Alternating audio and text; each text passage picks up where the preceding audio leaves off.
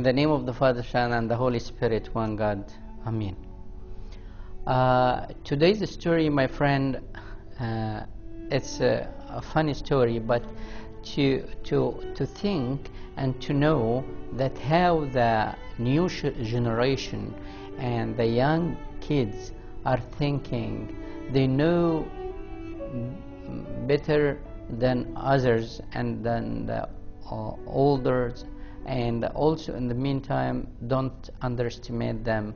They are very good, smart, and I will tell you this story to know how much they are smart are they.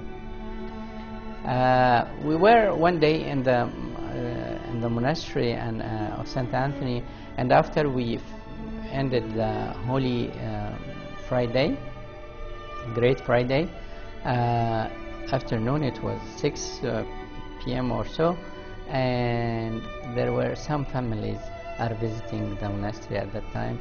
I went to them and I sat with them after we finished our prayers, and I met their kids. And the kids were only between 6 and 8 years old, and they were all of them were very smart. And I asked them simply, actually I found myself as innocent, I just asked them, do you know what we celebrate today? They looked to each other and said, oh, Abuna, what are you saying? Of course today is Good Friday. I said, that's great, you are very smart boy, so just tell me what celebration in Good Friday. They said, in that day Jesus Christ saved Adam and Eve, and he brought them from hell to paradise. I said, you are great, you know a lot, so do you know how it was like that? They said, by crucifixion. Jesus Christ went to the cross for the sake of Adam and Eve. I said, that's good. So do you know where the crucifixion was? They said, yes, of course, it was in Jerusalem. I said, what part in Jerusalem? They said, Golgotha. I said, wow, you know a lot. So do you know what does it mean, Golgotha? They said, Golgotha means a skull. I said, great. So I made it difficult. I said, so you know what Golgotha means? If it means skull, why we are saying that? Do you know why we called it Golgotha?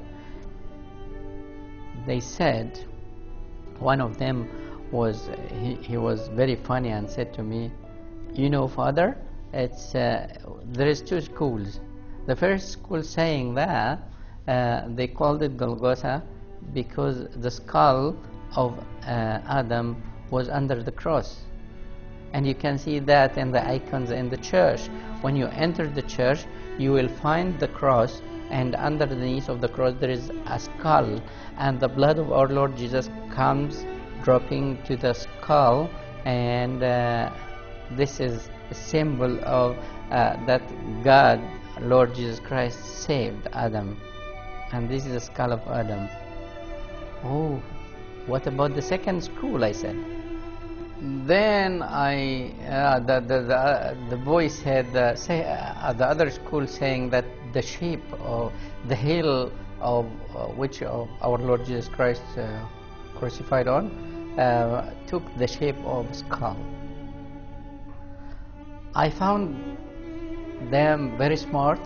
They understand everything. They know everything. So I didn't ask them any more questions.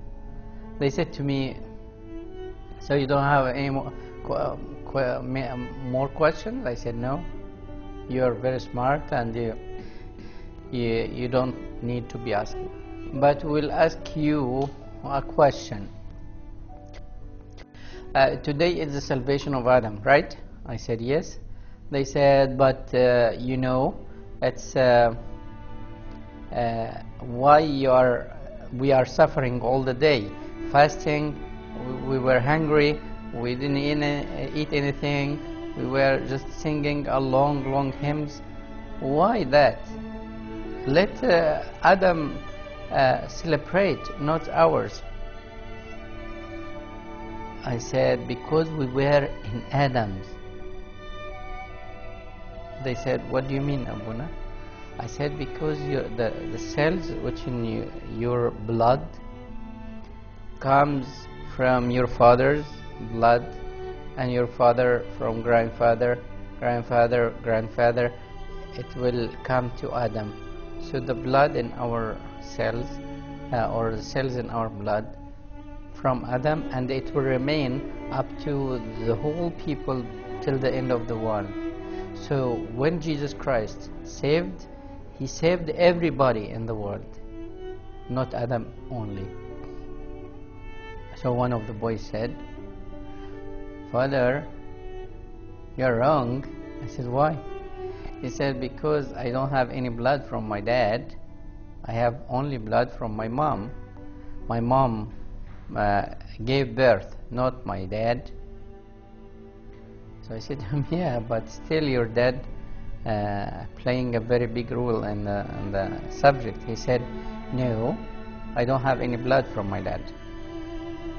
So they were still kids, and I can't lie, and I have to give them information and convince them in the meantime.